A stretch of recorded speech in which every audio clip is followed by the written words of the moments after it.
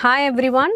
So moving on to the overview of a viral oncogenesis, there are multiple oncogenic events that transform the normal host cells into the abnormal cancer cells. This is a complex process, is a multi-step complex process, and it requires a prolonged time for the oncogenicity to develop. And those viruses, however, the viruses contribute a little. Okay, so the multiple oncogenic events are responsible to transform the normal host cells into the cancer cells, and this is a complex process and requires a prolonged duration, even decades, for the oncogenesis to happen.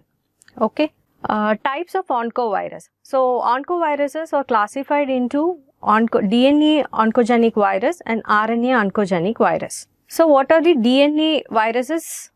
That is herpes viridae. Herpes viridae, which contains HHV8, that is human herpes virus 8, which is associated with Kaposi's sarcoma, and it is called Kaposi's sarcoma associated virus, and Epstein-Barr virus, and human papilloma virus, and hepatitis B virus.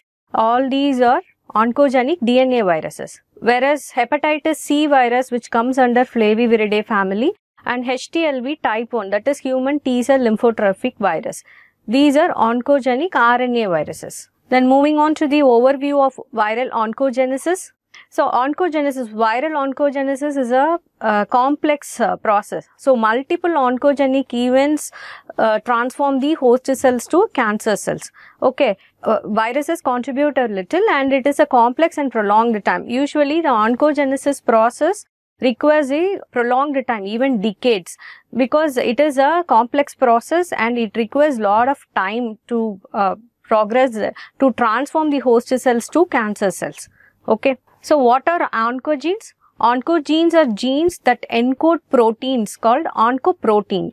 These oncoproteins transform the normal cells into cancer cells. So these oncogenes that encodes proteins, which are called oncoproteins, these oncoproteins transforms the normal host cells into abnormal cancer cells.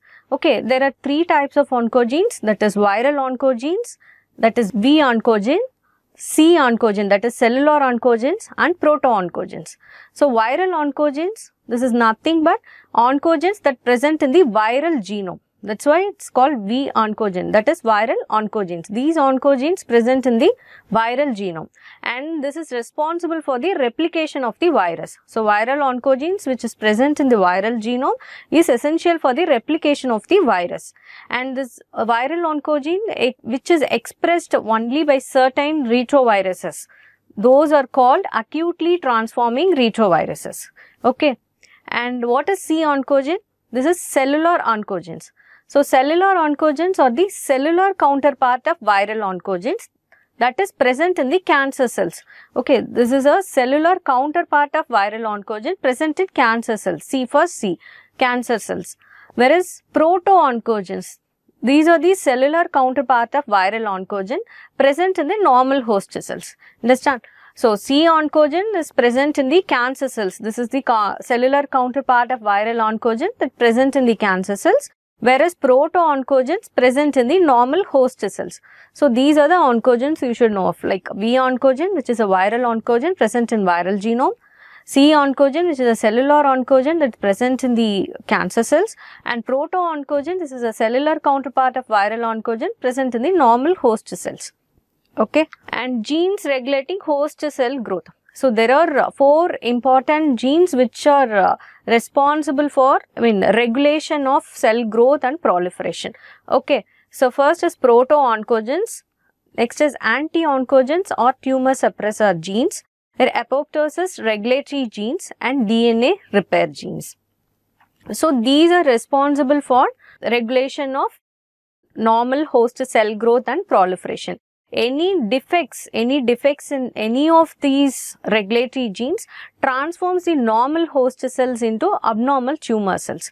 So these are the genes responsible, these are the genes very important for cell growth, regulation of cell growth and proliferation. So any defects in any of these regulatory genes would transform the normal host cells into abnormal tumor cells. So moving on to the genes regulating host cell growth.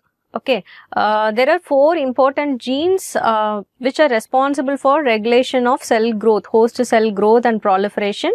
So, proto-oncogenes and anti-oncogenes. Anti-oncogenes are tumor suppressor genes, and apoptosis regulatory genes and DNA repair genes. These are the 4 important genes responsible for regulation of cell growth.